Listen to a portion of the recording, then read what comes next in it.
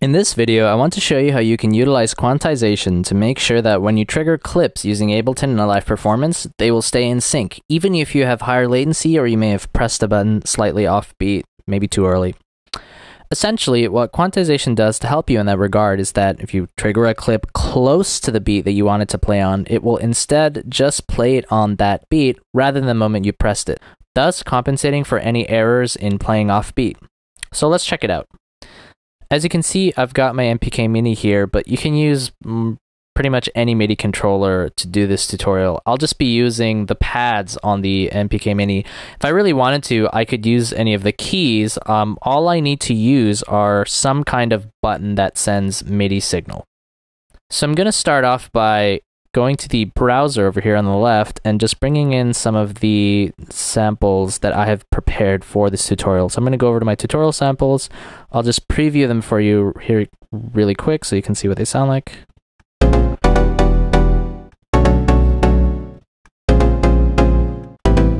So we got some bass and chord layer stabs, some basic drum loops.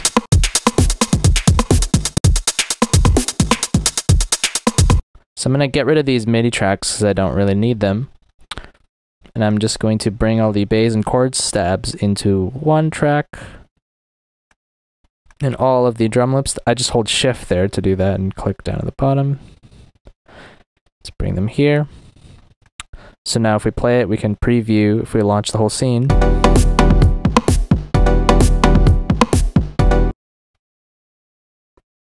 So what I'm going to do next is I'm going to individually assign these audio clips that we have to be triggered by certain pads on the MPK Mini.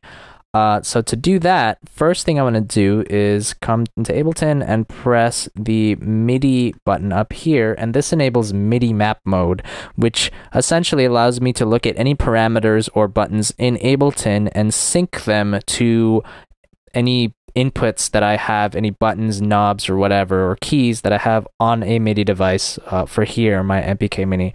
So now that I have Midi Map Mode enabled, I'm just going to click on the sample. So let's say this first one, this first drum loop over here, I'm going to assign it to this top pad. The second drum loop, I'm going to assign it here. Third one. And then the fourth one, just like that. Similarly, for the stabs, the bass and chord stabs, I'm going to assign the first one to this pad up here. Second one over here.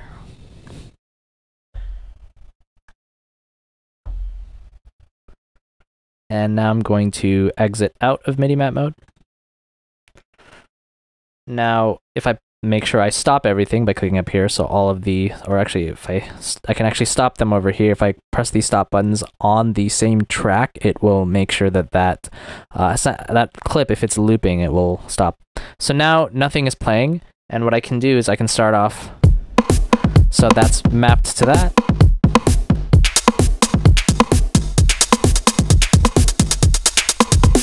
So all of my samples are mapped there, and then if I test out my other ones.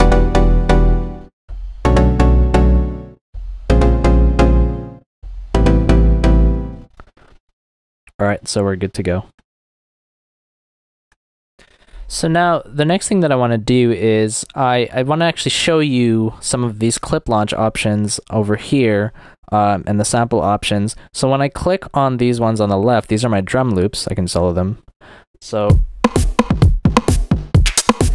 what I want you to notice is that they're all looping, and also that their quantization is set to global. So just sort of keep note of that for now.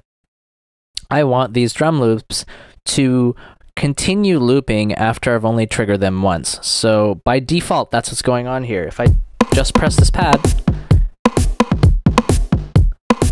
it's going to keep looping that drum loop. I do not want the same thing to occur for my my chord samples over here. So what I'm going to do for that is I'm going to select all of them, and then I'm going to disable loop. So now let's say if I trigger this drum loop over here, actually let me unsolo it.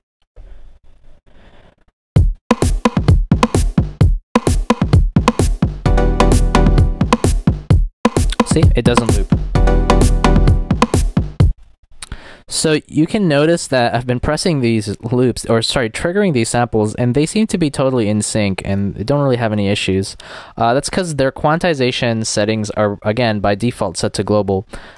If I go into all of these samples, and if I select them all, I could select them individually if I wanted to, but if I select them all here, and I go to this quantization section under launch, which, by the way, if you're not seeing this, you just have to press this button down over here, and it'll show you the launch options.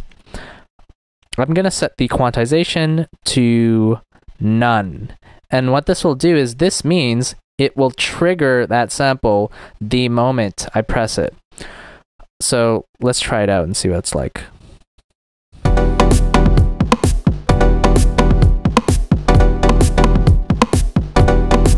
So it's actually instantaneous from when I press it. But the problem is, if I can show you, if I go into preferences, I'm actually working with a slightly higher latency right now. I've set my buffer size to pretty high, and I'm sitting at about an overall latency of 23 milliseconds. So I'm actually very likely to make errors in terms of staying in beat if I am not using any quantization. If I'm trying to trigger this sample and trying to continuously go throughout the performance, it might sound offbeat, and I can demonstrate that to you if I try to, let's say, continuously play it.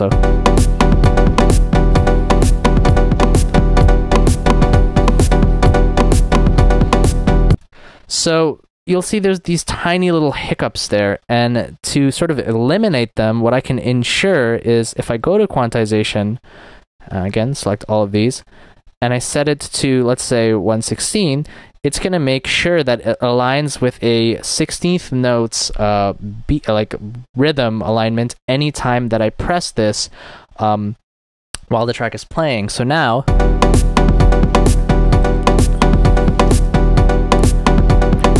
even if I'm a little bit off beat, it's going to sound okay. And I can even try going to preferences and turning up the buffer size a bit more.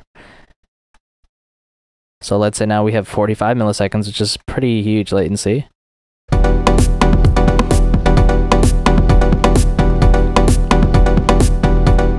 And I can still manage to stay in beat, which I think is pretty awesome. It's important to note that because I'm using a larger buffer size and I have some higher latency, I can demand more from my system. Remember, that's a pretty awesome thing. It means you can have way more live instruments, way more virtual instruments running, way more effects, just a lot more going on since your computer is under less strain. So that's an advantage of having a higher buffer size, and also because of quantization, we can do more and we can still stay in sync while we're performing live. So that's important to remember.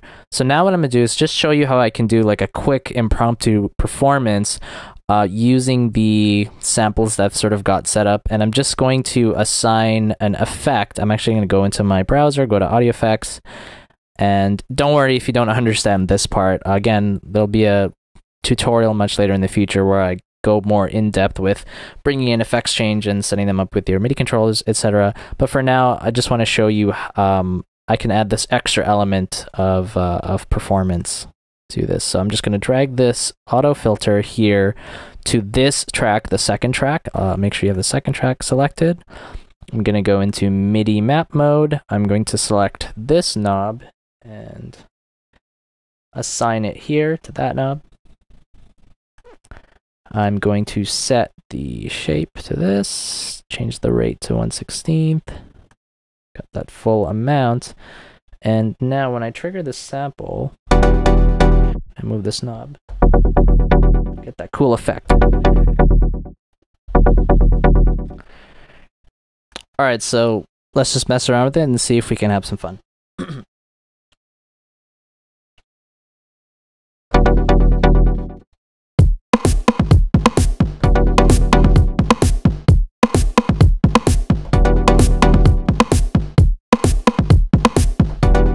As you can see, it's always staying in beat.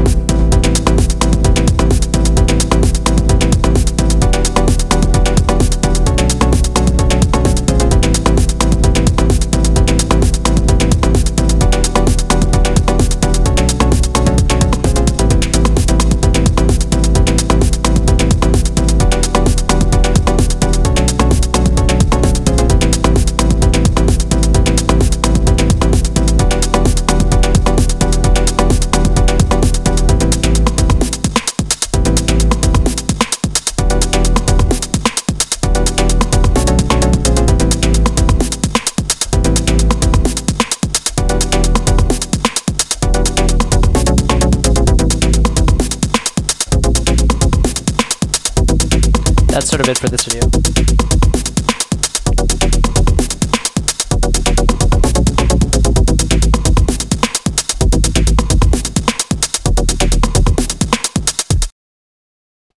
But yeah, so that's sort of it for this video. And as you can see, that was fun. It didn't take too much for me to get to a point there. I mean, admittedly, having those loops handy, but eventually throughout my tutorial series, you'll also learn how to build and create loops like that so you can use them in these types of impromptu style performances and eventually build tracks out of them. But that's much later. Anyways, yeah, thanks for watching.